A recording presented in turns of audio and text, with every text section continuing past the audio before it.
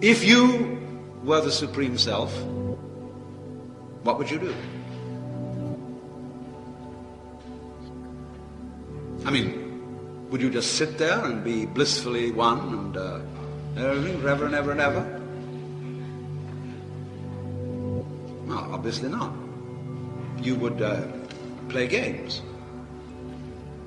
You would, in other words, for the very nature of the fact that I said, no energy system is an energy system unless it lets go of itself.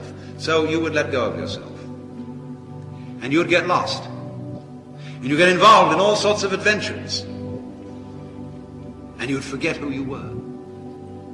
Just as when you play a game, playing poker. And although you're only playing for dimes or for chips, you get absorbed in the game. And nothing really important to win, nothing really important to lose, and yet it becomes fantastically interesting who wins and who loses. So in the same way it is said that the Supreme Self gets absorbed through ever so many different channels, which we call all the different beings, in the plot, just like an artist or a writer gets completely absorbed in the artistic creation that he's doing, or an actor gets absorbed in the part in the drama. At first we know it's a drama.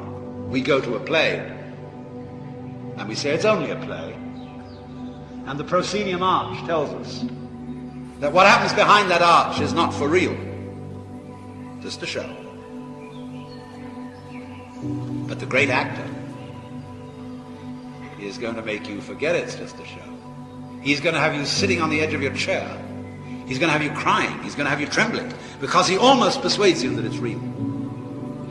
And what would happen if the very best actor was confronted by the very best audience? Why, they'd be taken in completely. And the one would confirm the other. So this is the idea of the universe as drama.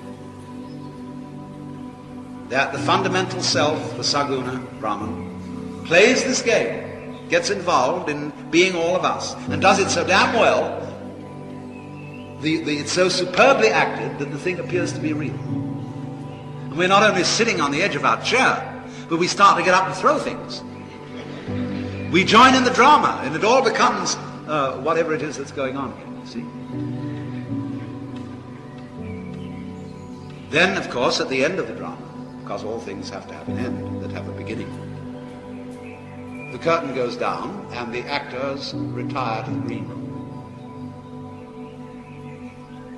And there the villain and the hero cease to be villain and hero, and they're just the actor. And then they come out in front of the curtain and they stand in a row, and the audience applauds the villain along with the hero. The villain for having been a good villain, the hero for having been a great hero. The play is over. And everybody heaves a sigh of relief. Well, that was a great show, wasn't it?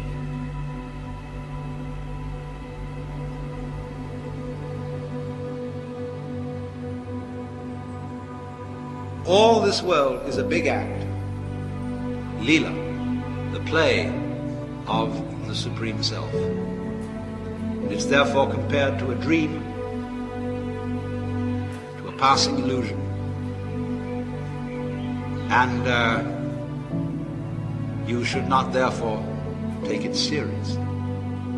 Although that, of course, is involved. We do take it seriously.